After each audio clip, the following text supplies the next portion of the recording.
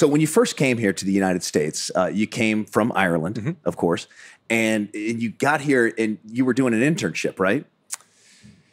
That's what I thought I was doing.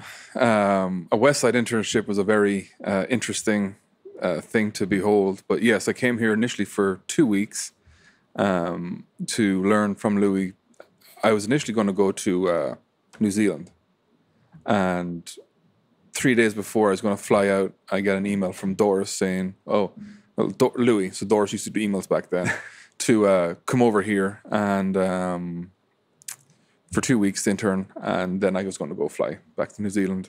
And I'm like, well, I can't turn this down. So I changed all my flights around and ended up going to come to Columbus, Ohio with no idea where I was staying. Remember, I arrived at the airport and I got to figure, because my accommodation had, something went wrong, so I had to find a place and found an extended stay in a tasty part of town, and quickly realized that you couldn't cycle on these roads. People hate bicyclists here, and walking distance was just not a thing. So your plan was to like bike to Westside? Yeah.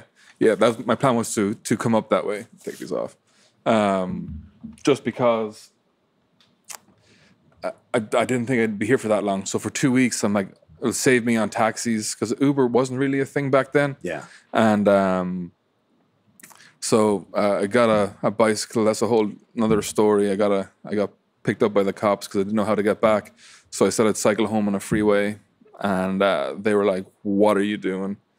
And I'm like, "Can I not cycle on these roads?" They're like, "No, this is a freeway. You can't cycle on a freeway." I'm like, "Oh, okay, makes sense." So you're now. on the literal freeway trying to ride your bike? I'm all over the place. Well, when I got here, found that extended stay. It was near nothing, but I had a little cooker. So I'm like, I want to go get food. So got a taxi out to Walmart, and was like, Walmart had everything. I was like, wow, this has absolutely everything you can imagine. Saw a bicycle on sale for $80. I'm like, I'm buying that. Bought saucepans, frying pans, bag of groceries, put the two of them on the handlebars and cycle out of there. Then because I didn't really have good signal and it would cost me a fortune for data, I had a rough idea of the GPS, but it always took me the freeway. So I'm like, I'm just cycle the same way I drove. And then as soon as I cycled down the on-ramp, the cops just pulled me over, and they're like, what are you doing? It's just, and then they load everything up the back of the car, and they get on the radio, and they're like, you will not believe this. And they're just like talking to everyone about, yeah, we pick up this guy from Ireland, cycling on the road. And I don't know who they're talking back and forth with. So got set up, and that was my first day in Columbus. And then the next day was the start of the internship. So there's no Walmart in Europe, right? There was well, definitely not in Ireland anyway at that time. I'm not sure now there might be, but back then there was nothing like it. So I remember going back and forth, and I'm jumping around a bit, but the email back and forth, figuring out what the internship was. I didn't understand how little structure Louie, he thought an intern was just someone who showed up to train. Yeah. So I'm like, how much does this cost? Because I want to make sure I had enough money to pay for the internship, because I didn't think it would be for free. Yeah. And nothing was been sent back to me. And I'm like, I don't know if I've got enough money here to cover training here. And then there's just no information. So I turn up, I see Louie and John Kerr, an athlete who trained here, outside the door, cycle in, fall off my bike, throw it to the side. And he goes, you must be the guy from Ireland. And I'm like, yeah. And then John Kerr goes, well, welcome to hell, bitch. And I'm like, okay. I'm like, all right. A true Westside greeting. And then before we start, he goes, Lou, how much does this cost? And he's like, what do you mean? I'm like, no one told me how much I got to pay you guys. He's like, there's no charge. Like, you're coming over here to learn. There's no charge. And I was like, well, right there, because I didn't know, would this be 5,000, 10,000? That's a long way to come. You know, and sometimes at that point in your life too, I'm sure being younger, and people that are viewing that are at that age can understand this.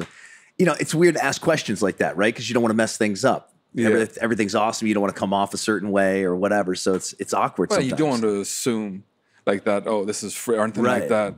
There's a saying I heard, it's better to sit in the back of a room, be asked to come to the front, than to go to the front and be thrown down to the back. Yeah. So the one thing I made sure, the best advice I got for traveling was always keep enough money for a plane ticket home in case anything, but not knowing if there was any fees, that that rule I couldn't live by. And then obviously figured out there was no charge. And on the same day I came here, there's a guy called Jordan Syed. Yeah. From Saya Fitness. He started his internship the same day as I did, and so I had a kind of like a partner in crime trying to figure out what was going on. We walk in and we see like a couple of like average sized dudes and some really strong ladies training, and I'm like, oh wow, this is Westside.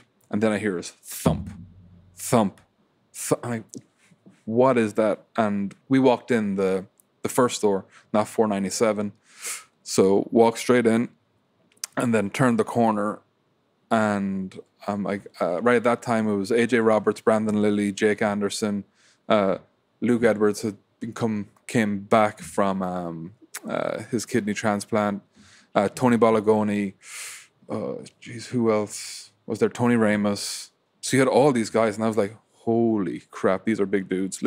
They were lifting weights for speed reps that I wasn't even close to coming for max effort, and I was like, oh, this is a whole different level of what strong is. And then Lou's like, well, you got to go deadlift here. He said, what do you do? I goes, well, I used to do Muay Thai, fight, but now I want to become a strength coach. And he's like, okay, every 30 seconds, deadlift 3 reps.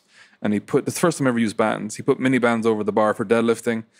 And I got it to my knees. And then I'm like struggling. And then Lou's like, well, you're not as strong as you look. And I'm like, okay. And that was it, relegated over to the other side of the gym until you could graduate to go to the big guy side. And that was it. That was my first day here. And then training was over. And I'm like, oh, okay, what do we do now for the internship? Lou brought us down, gave us a bunch of books, and basically told us to go figure it out.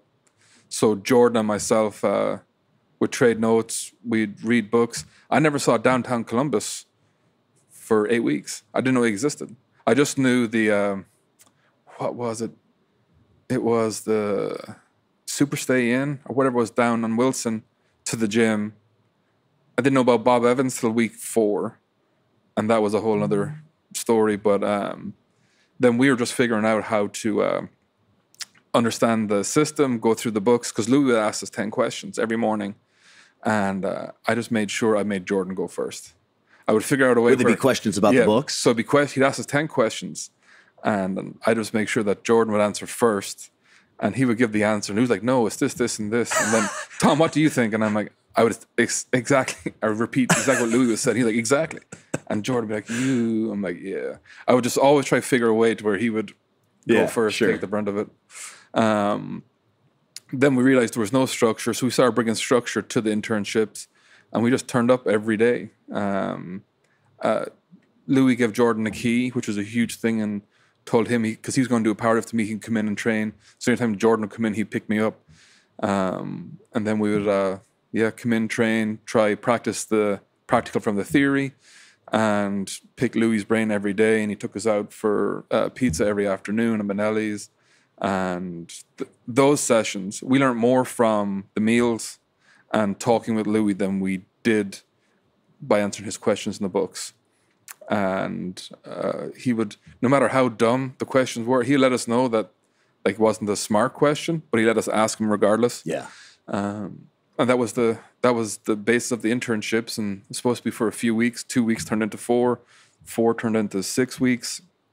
Then Jordan wanted to quit college and come train at Westside, and Lou's like, no, I want you to go back to college because they're never going to accept someone like me delivering education material. I want you to finish your degree and push the system and do the things I can't do.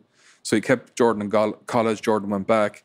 And then I helped Louie develop the special strength certificate online because it was an in-person seminar. Then so we kind of digitized that, put in the curriculum for it. And then Lou's like, well, you can stay a little bit longer. And I'm like, okay. So I called back home to the job I was at. I'm like, hey, I'm going to take a little bit more time. So how long was this like up to this point? Was it like about 3 months, 6 months? About 3 months. And then 6 months in, I'm like, okay, boom, I'm going home. And then Lou's like, well, if you want it, you can stay. And I was like, oh, this is interesting. And when you're young, you're like, well, okay. Yeah. So figured it out and ended up staying. And